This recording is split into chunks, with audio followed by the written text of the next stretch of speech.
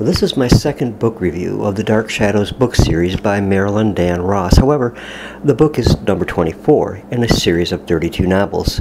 This was published in the waning days of the television series, December 1970.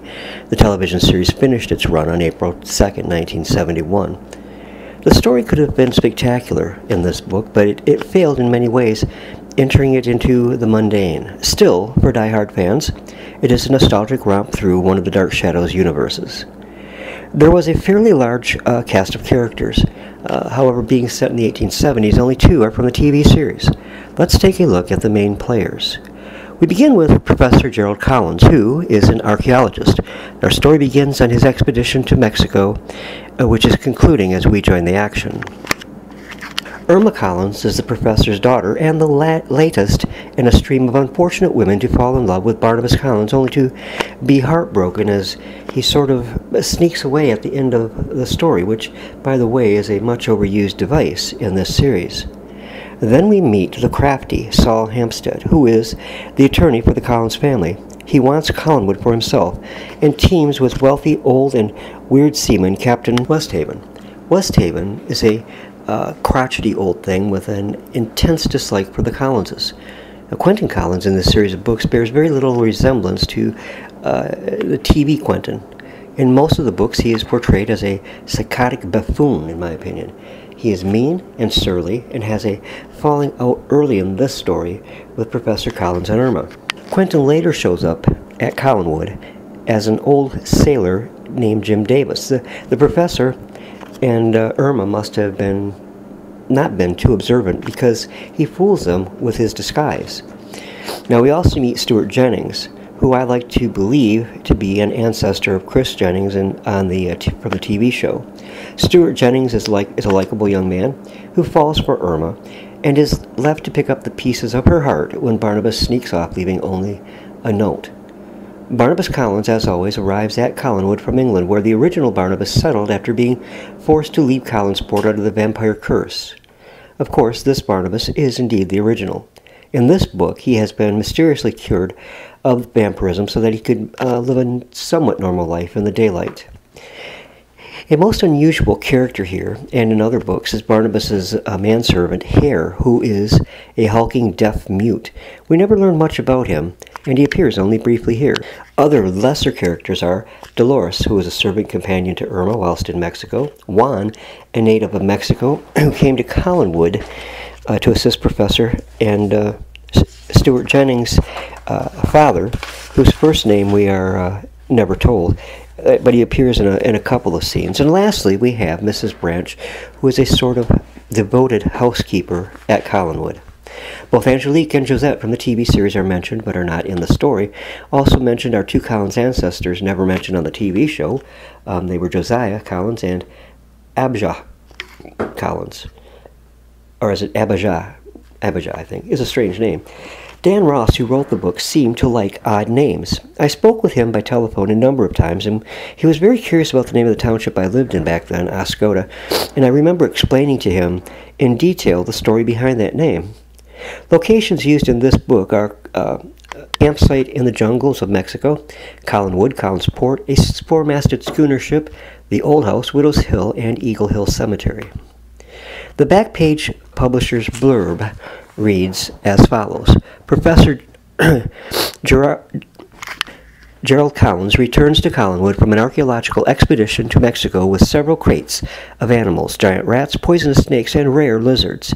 His daughter Irma turns to Barnabas for help. She fears her father also brought back a Quetzalcoatl, the terrible cursed feather serpent of Aztec mythology. Suddenly, a mysterious murder strikes at Collinwood, and the feathered serpent is reported flying over the area. The townspeople, already angered by the presence of Barnabas Collins, now demand that Professor Collins turn his specimens over to a zoo before anyone else is killed. Irma, with the help of Barnabas, tries desperately to clear her father's name, and in doing so stumbles upon a monster even more dreadful than Quetzalcoatl, and in quote. Interestingly, one of the unusual specimens the professor was transporting to Colin was a Dimetrodon. That's right, a dinosaur-type lizard that supposedly went extinct many millions of years ago. Let's look at an encounter with that beast from Chapter 3, and I quote, Irma thought she would faint. Her screams were lost in the sounds of the storm. She saw her father's body lifted in the monster's mouth and shaken like a small animal. Martin made frantic proddings at the scaly beast in an effort to have it free her father, but without success. The prehistoric beast had turned all of its fury over on her unfortunate parent. Then the blast of a gun came with a faint clarity over the storm. She turned and saw Captain Noblinus standing near her with a gun in his hands. He had apparently just fired the weapon. She glanced at the Dimetrodon again and saw that it had dropped to her father to the deck. The huge monster had surely been hit in some vital place, for its eyes had lost their fury. A moment later, it slithered across the deck, and as the ship wallowed in the waves and dipped sharply to one side, the great monster went over the railings. An instant later, it vanished below the rough foam of the sea, flecked with waves. Now Martin went forward and picked up her father in his arms, end quote. Now there is a scene I'd like to have seen on television. I mean, it's pretty awesome, actually. I wonder how scenic designer Cy Tomashoff would have orchestrated this dramatic scene with the Dimetrodon. I bet he'd have done an awesome job, though. We know from the completed or complicated 1895 storyline on the television show exactly how Quentin fell under the werewolf curse. In this book, Dan Ross sums it up in a short paragraph. The housekeeper, Mrs. Branch, was explaining to Irma. She told her, "Some say he had evil words spoken against him, and when the full moon comes, he can't control the devil within him." End quote. And there was a note of awe in the woman's softly spoken words, end quote, again. In this story, we have an unusual and colorful monster by the name of Quetzalcoatl, not unknown in prehistory here in South America. At the onset of chapter 9, Irma sees the feathered serpent, and I would like to quote from you, or from that encounter that she had, and I quote, "Gradually revealed on the top of the hedge was a thing so monstrous that Irma could not conceive of anything equal to it. The body was perhaps 3 feet long and at least 7 or 8 inches thick, becoming slimmer at the head and tail. Along the serpentine body were gaudy colored feathers extending out at least a foot, and the head had the glistening eyes and forked tongue of a snake. The eyes of the feathered serpent caught hers, and she felt a kind of hypnosis totally holding on to her," end quote. If you've not read Barnabas, Quentin, and the Serpent, but intend to, I must give a spoiler alert right here. I've already told you Jim Davis was Quentin Collins in a clever disguise, but he also was behind the feathered serpent. He had a mock-up of the creature that he used to terrify people. This is revealed during a night scene in the swamp as the group was out searching for the monster. How does it end? The closing scene between Stuart Jennings and Irma is quite touching. Let's take a look. And I quote from the last chapter of the book. "Stuart Jennings had somehow heard that her father was soon leaving for Africa. He came to see her one afternoon in early October. It had been several months since they had met.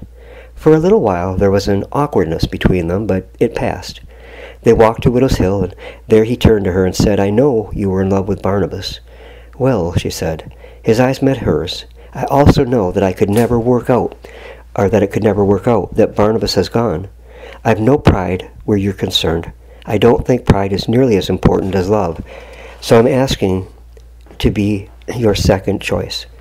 And she looked up into his pleading boyish face and was touched by his frankness. And softly she said, 'I've always liked you, you know that.' 'Will you be my wife?' he asked. And she nodded.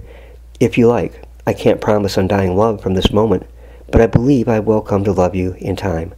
Stuart smiled. 'Well, we'll be happy.' And he took her in his arms, but even as their lips met, Irma had a momentary vision of a sad-faced man in the caped coat, the man she would never entirely forget."